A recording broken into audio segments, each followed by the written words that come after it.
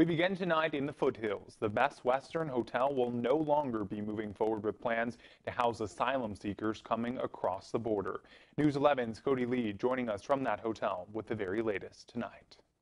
The Best Western here on Frontage Road planned on closing to the public and would have only been used for housing undocumented immigrants. But over the weekend, that plan came to a screeching halt. Migrant Hotel no more. That's the new update from Yuma County Supervisor Darren Simmons, who says the Best Western will no longer be housing asylum seekers. Yuma Mayor Doug Nichols also confirming the news on social media over the weekend. He provided News 11 with a statement reading in quotes, "The decision not to place a second Endeavors Hotel in Yuma is a good decision. The current immigration crisis is a federal issue, and as such, the impacts need to be borne by the entire nation, not just small border communities." The mayor goes on to say this decision addresses the disproportionate impact the second hotel would have on our economy as Yuma's hospitality industry works to recover during the peak season that we missed last year during the pandemic. Simmons says fencing and other federal vehicles are now gone. He believes the decision could have been a result of opposition from several community members, including a petition and at least one protest. It's been the community coming together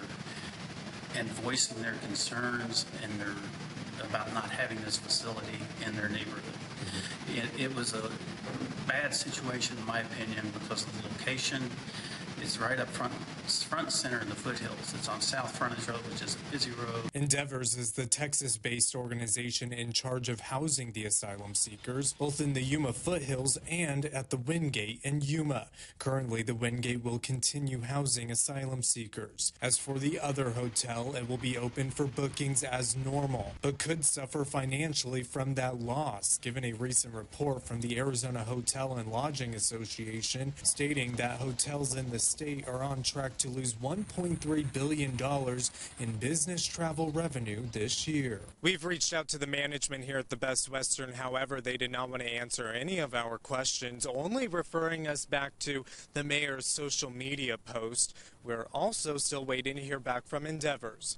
Reporting in the Foothills, Cody Lee, News 11. Back to you. Cody, thanks. And our News 11 team is following this closely. For the latest on this developing story, be sure to download our free mobile app.